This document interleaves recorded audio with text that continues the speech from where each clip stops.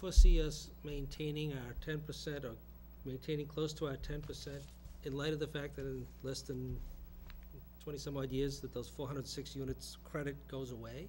I don't know that, I can't say that I see it as a definitive plan, but I certainly would not see that it's not on the table.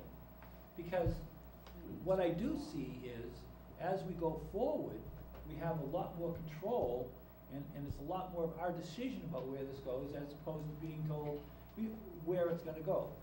We've already lost a big chunk of commercial property in Bluff Ave, that was all zoned highway business, and now it's all housing.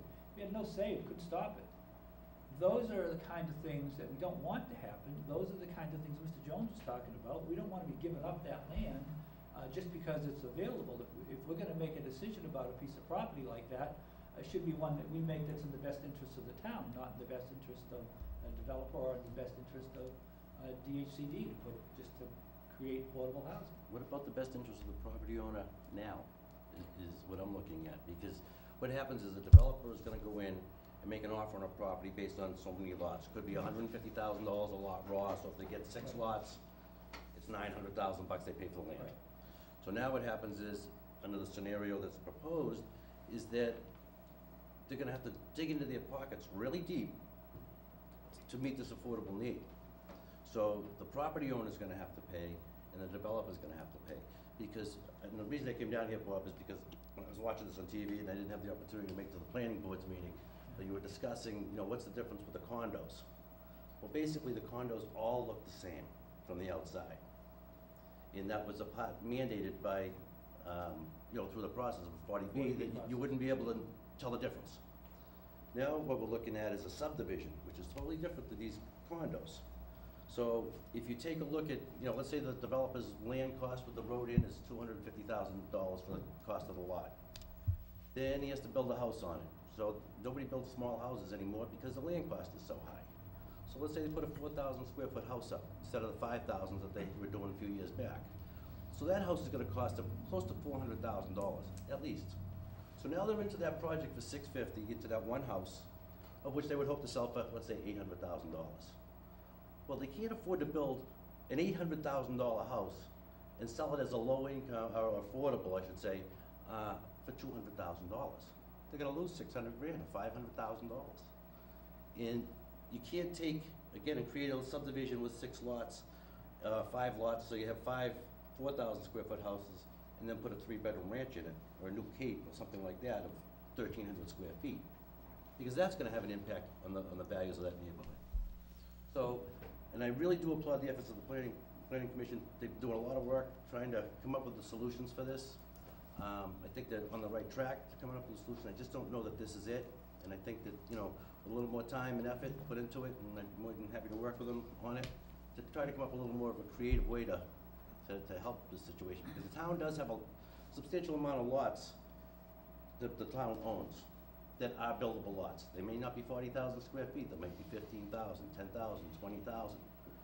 And if there is a way to take and maybe when a developer comes in, instead of saying we want you a $250,000 lot with a house on it, set up some type of a number that say, okay, you want to come in with a subdivision, you pay so much a lot, and that fee is going to go towards building houses on lots that we already own.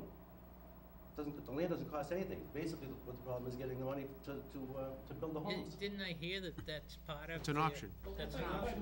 Right. But you look at this. You look at the developer already checked for almost $200,000. There's a couple of points here that first of all, I mean, it's speculative, the numbers, because really, what a piece of property sells for is more market-driven and economy-driven than it is by anything else. In the past, we've seen many projects where the developers, without this law, have gone toes up. And so there's no, so if they had none of these things against them and they went bankrupt anyway, so this pretty much guarantees it then? Well, no, what I'm saying is I think you meant the 40, right? What I'm saying is that it doesn't, that the mistakes of a developer can be far more costly than having this in place. I mean, if a piece of property is bought with the understanding that this is the way that it works, as in the other third of the communities in this state, then and they're still developing, they're still building, so it doesn't stop them. I mean, it becomes a matter of how the property gets sold.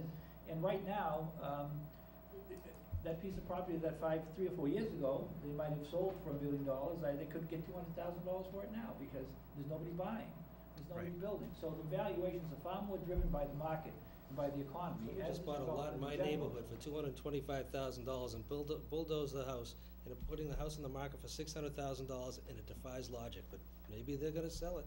I don't know what they're doing, but it's on the market for We've been $600,000. beating around the bush for over an hour now on this issue.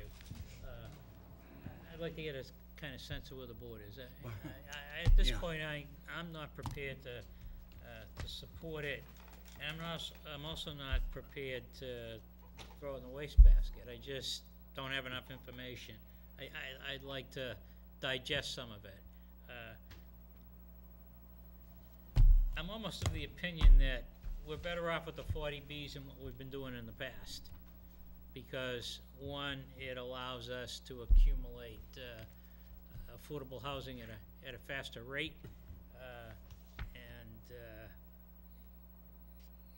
I'm also of the opinion that, I know 20 years out or whatever the time frame is when the apartment credit goes away, right? That's probably a bigger problem downstream, but maybe by then we'll be further built out and it won't be as big a problem. But right now, I look at it as, we were 406 and now we're down to 24 or 25. We ought to be able to manage that. Maybe we can find some more apartments and knock it off all in one shot. Okay. I I'm sorry, but I think it's wrong that other members on this board got an opportunity to talk about this very important issue, and now you're gonna just summarize it and we're gonna move on. I think is unacceptable. No, it's up to the board. I'm just Wow. trying to get a sense of where the board is. I mean, because just that last comment alone is upsetting, okay? Because I don't think what we've done so far is working. I think everybody's passing over the fact that we have a massive drain on our resources, the way we've been doing business thus far, okay? Edgewater has not worked out, I think, the way we had all planned that was supposed to work out. That's Well, not, where do you get that information? Oh, it's not? that's not true. It's not true? Not in my estimation. So, have you talked to the police station? Have you talked to the police chief about the resources that they've had to allocate? Have you talked to the schools and how many more students have arrived that were completely outside the planning of that?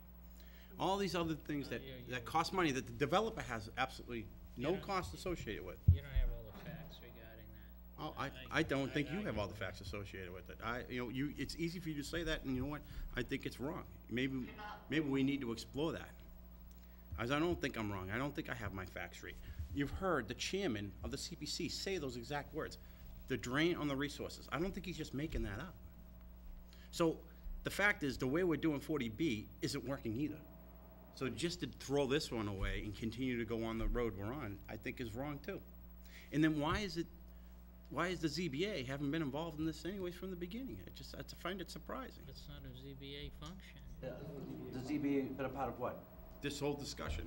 I actually bumped into Heidi last month, and I knew nothing about it until I went to her office and she told me about it, correct? Yes.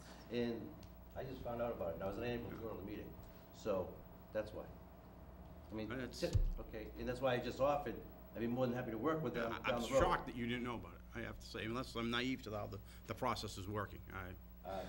It's actually a planning board function to put these forward, and the Board of Appeals is more of a place that, if there was something wrong with it, where a particular one created a problem, then it would go to the Board of Appeals. But by the same not under token- this. By the same token, if I may, when we have one that requires Board of Appeals action in order to make it work, we send it to him and it works. I mean, it's Right, worked we great. typically work them out. This one here kinda just fell through the Yeah, yeah. cracks a little bit, But in and, the past, it's worked perfectly. yeah, we've never really had any issues Yeah. in the past. But, you used an example that you're actually doing this right now in Yeah. one of these subdivisions. Well, a second subdivision in a row. Okay, So but in you had a that- builder that actually signed up to do But this. in We had that another particular, builder that but in did that about 10 or particular less case, than- the developer was getting like 14 to 1,500 feet of road, which they typically wouldn't have gotten. Right. Again, that's a case that the developer got something, Right. correct? Right. Okay, but Okay. you're saying okay, but the thing is, what they're proposing, the developer's getting nothing. Well, But, No, there's a lot of flexibility there in is that. flexibility, Paul. Yeah. If you buy, That's basically saying that if you're getting 6 lots, one of them goes to the town for affordable, correct? Doesn't say anything about giving you waivers or anything, does it? Well, we can't do that only because we'd have to change our subdivision regulations in their total. We can't waive subdivision regulations in the zoning bylaw, that's, so they're waiving, you know what I mean? So I they're waiving The understand. reason there's a 5-member board is because not all situations are the same, and it gives us that opportunity to look at one and do what's best for the town. And in this, and also to work with the developer, as we have on the last couple subdivisions, to provide, because we provided affordable units for the last two But here's subdivisions. the exact point, you're getting an affordable Yep. out of this developer. Yep. He's getting a longer road, Yep, and you don't even need this bylaw change, Right. correct? right. So why do you need to change it? Because They why wanna you need to make, put it in. I think the difference is, They wanna make it that was mandatory. optional, they wanna make it mandatory. Well, I understand, but I'm saying, why do you need to make it mandatory if they've already done it in the past? Again, That's what it there are goes. different facets to it, but one of the things it does is that, again, it shows DCHD that that we're committed to meeting the obligation that we Can have. how many, what do you anticipate, based upon what you know, as far as the lands, the tracts of lands that are left, how many more subdivisions do you anticipate could be proposed under a current zoning of 6 or more? I think it's difficult to say, but there are a Well, number of I would like to possible- know, I mean, if that's what we're doing, It might be I'd like to difficult- know, It might be what is it difficult to affecting? say. It might be difficult to say because it depends on where they are. While we have all those Nope. acres, if you go into, some of our some of our subdivision, rules and regulations require 3-acre zoning, like up in the McIntyre area, so you got a 3-acre lots up there as opposed to, half-acre lots if you get to RA, so, I mean, RB. So, you'd have to. but under this break every proposal, one of these under pieces this of land up proposal, and if there's a look at it. 3-acre lot up in McIntyre, Yeah. you would have the flexibility to say, go ahead, build 3 houses. Oh, No. excuse me, No. build 6 houses, but one of them has to be affordable. No. They need, What? they need 20 acres to do that. No, we can use, for the affordable, we can have a minimum 10,000 square foot lot. Right, so that's, I mean, there are some, there's an ability for you to waive the density requirements under the current zoning That's right, if there's an affordable aspect to it. right. So, for No, instance. not on current Not zoning. on on current No, the on what you're approved proposing here, No, Yeah. yes, what we're proposing, yes. with what you're proposing. So I'm saying, you've got a 3-acre vacant lot up in McIntyre, Yeah. and someone comes in and says, listen, I like this, so I'll pay my $850,000 for that lot, on $900,000, and I'll build 6 units and give you one for affordable. Those numbers work, right? Well, you couldn't do that. Why not? Sure you could. Under your proposal, you could. No, I think it's. Now, what you would it's do is only you on would the split off affordable lot. one lot, and, That could be sized. there are some technical reasons why that area has 3 acres zoning, and that is that the soils are not great, so what you need for septic systems up there is a lot more. Okay, So I think he's talking hypothetically. Yeah, I'm looking at you, I have a bunch of, I got this Yeah. today, I have a bunch of notes written down here as far as the density. The other thing, you talk about parking, where you actually could waive some of the parking requirements. If it were a multifamily type deal, you could waive some of the parking requirements. Yeah, for that single lot, But, what? for the affordable unit. For the affordable unit. But is that, and my question is, if that's the case, does that mean our current zoning for parking requirements is overly restrictive right now, if we can waive things like that? Because right now, I don't think we're overly restrictive onto what we're requiring for Well, it doesn't- parking space. That's not what that does. What that does is that, I know, but what it does is if you read the rest of it, it says there has to be adequate parking provided, there has to be parking I somewhere know, else on but the it site. leaves you the discretion as to what's deemed to be adequate. And it's there because of the fact that we're allowing that affordable unit to be on a reduced size lot, and so that not all of the lot will be impervious, if you will. On a smaller lot like that, you can still have landscaping in a good amount of pervious area, and less driveway, less hot top, and parking in another location. I mean, it all fits together. Mr. Chair, Mr. Yule. you're right, we've been on this for a long time. I suggest that either A, we bring it to a vote now, or we just postpone it and make our decision at town meeting. Well, the thing, I think we need a lot more discussion on this particular matter, personally. I mean, I'm for affordable housing. I spent a lot of time on affordable housing. I just have a lot of unanswered questions, and I don't think I need or should we be doing it one-on-one off-site? I mean, the board should be hearing the discussion